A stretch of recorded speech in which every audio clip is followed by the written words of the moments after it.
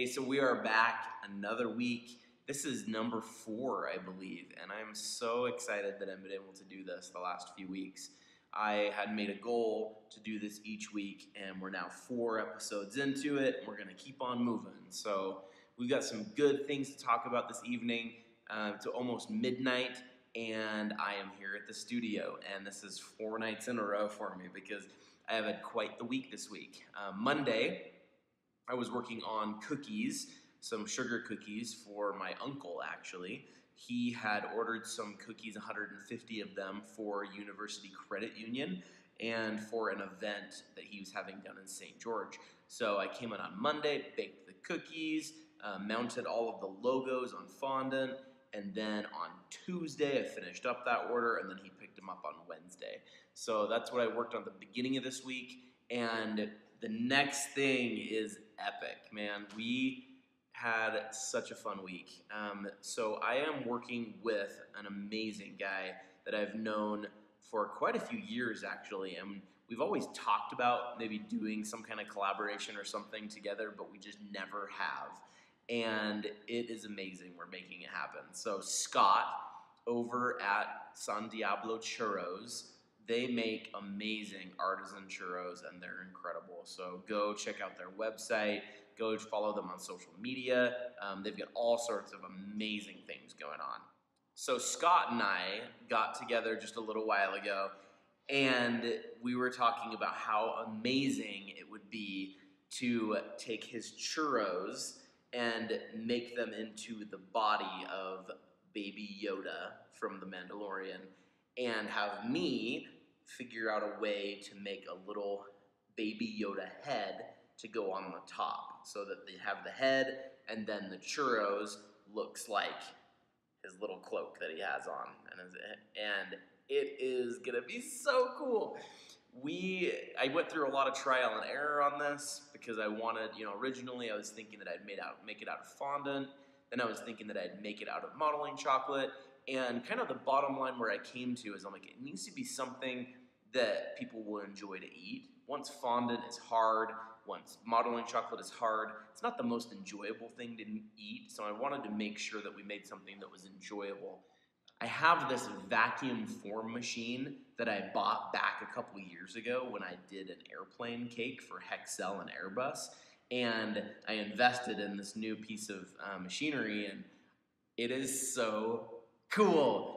You can make molds of pretty much anything that you want, and so what we did is I went to the store and I went through the toy section and I found a little Baby Yoda character. This was the toy that I got, this cute little toy. But what I had to do in order to make the mold is I had to take his head off, so I had to cut it apart, and then I had to cut his head apart so that I could put it down in the mold machine, and then be able to take my mold, and this still has a little bit of chocolate on it right here from I was just making them. But I have a line here for the popsicle stick, and then, or the sucker stick, and then here I have my mold. So I can pour my melted chocolate in here, let it chill, have the stick in there, take it out, and then what we did is we took the little Yoda heads that were the melting chocolate, and then hand painted the eyes on there. And so Scott, this week, was so funny. I met him at lunchtime today, and it was just hilarious because, we were going back and forth on text trying to figure out where we were gonna meet to make the Yoda exchange and drop Yoda off to him. So it was really funny. So we met in a Maverick parking lot, and we chatted for a little bit, made a couple fun TikTok videos, and then I handed the Yodas off to him and said goodbye to Yoda. So what Scott's going to do is he's going to be at the Pinners Conference up in Salt Lake this weekend, and he's going to be up there advertising his business and also, serving churros there. But then he's also taking pre-orders for these Yoda heads, and then they're going to be up on his website up until the 13th, and then people can pick them up on the 20th of this month. So taking pre-orders, so head over to his website or his social media for more details, because I don't have all the details right now, but head over there for those details. And if you don't have an opportunity to take advantage of this, make sure that you follow him and find out where his churros are gonna be, because they're incredible. They're amazing. So that was one thing I did this week, and we'll update you next week on how that project is going. So that's super fun. Also, for the dessert of the week this week, we did pumpkin cheesecake, and they're in the oven right now, just finishing up, and they're gonna be amazing. So we had some people order those, and we'll fulfill those tomorrow. And another thing, this week has been really crazy. I have had a lot of things happen this week. I took a couple pretty big leaps of courage this week, and I'm probably not going to go into very much detail right now, but just of something that I've wanted to do for a long time, and the opportunity arose, and so I signed up for something that's going to be in the future, and I will have to talk about that in future videos, because that's going to be an exciting, amazing chapter of my life that's going to really help a lot. And it's going to be really kind of help fulfill a lot of the passions and drive and goals that I have. A lot of times we beat ourselves up because we think that something's going to be so hard, and sometimes things are hard. Oftentimes things are hard. I've talked about in the past that usually 50% of what we do is amazing, and 50% of what we do and experience is not. And that it's very up and down, right? But what I've found is that with courage, if you can just take that one step, my wife, Charlotte, is a wonderful example of this month.